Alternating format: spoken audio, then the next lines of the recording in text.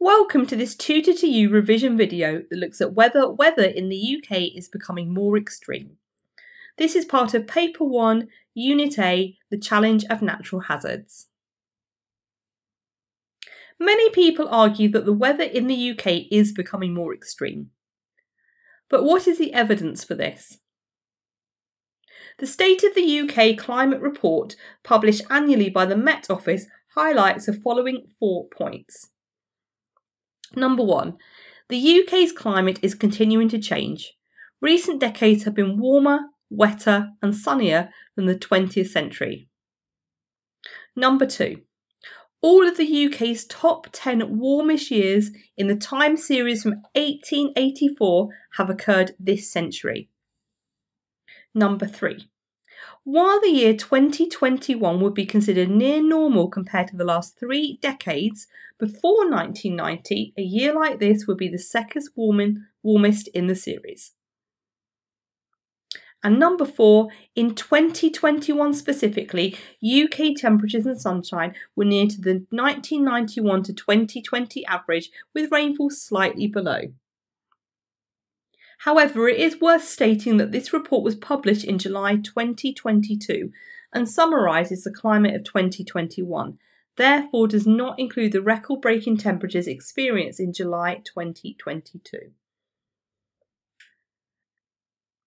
So what were the key takeaways from the State of the UK Climate Report? We'll start off with temperature. On average, it was 0.2 degrees warmer between 2012 and 2021 than it was between 1991 and 2000, and 1 degree warmer than it was between 1961 and 1990. Moving on to sunshine. On average, it was 2% sunnier between 2012 and 2021 than it was between 1991 and 2000, and 8% sunnier than it was between 1961 and 1990. In terms of rainfall, on average, it was 2% wetter between 2021 and 2012 than it was between 1991 and 2000, and 10% wetter than it was between 1961 and 1990. And finally, let's have a look at air and ground frosts. On average, there were 5% fewer frosts between 2012 and 2021 than there were between 1991 and 2000, and 19.5 fewer than between 1961 and 1990. So we're going to consider these in a bit more detail. We'll start off with temperature. The top 10 warmest years for the UK since 1884 have occurred since 2002. In contrast, none of the coldest years have been recorded this century. In August 2020, temperatures of at least 34 degrees were recorded for 6 consecutive days, along with 5 tropical nights. These are nights where the temperatures stay above 20 degrees. Neither event had ever been seen before in the UK. Since 2000, nearly every year except 3 have recorded at least 1 tropical night, whereas between 1961 and 2000, only 50% of years had this. Warm spells have seen their average length more than double, increasing from 5.3 days in 1961 to 1990 to over 13 days in the decade between 2008 and 2017. And of course, in July 2022, we saw the record-breaking temperature of 40.3 degrees. Moving on to rainfall and flooding. 6 of the 10 wettest years on record have occurred since 1998, with records beginning in 1862.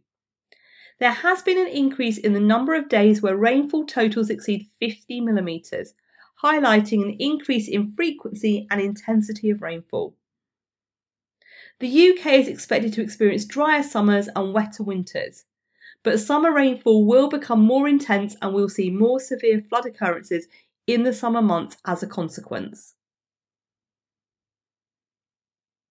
In terms of wind, there is no strong evidence of stronger winds in the UK. However, warming in the North Atlantic could bring the tail end of more hurricanes to the UK. This means we could experience an increase in storm force winds. Rising sea levels will also lead to more incidents of coastal flooding and storm surges, with a higher risk of weaker storms causing coastal flooding which wouldn't have happened in the past. So let's round this video up by looking at how extreme cold has changed. The average coldest day of the year has become 1.7 degrees milder at -6.8 compared to 8.5 between 1961 and 1990. There are also far fewer very cold days. This is the average number of days when the maximum temperature stays below zero.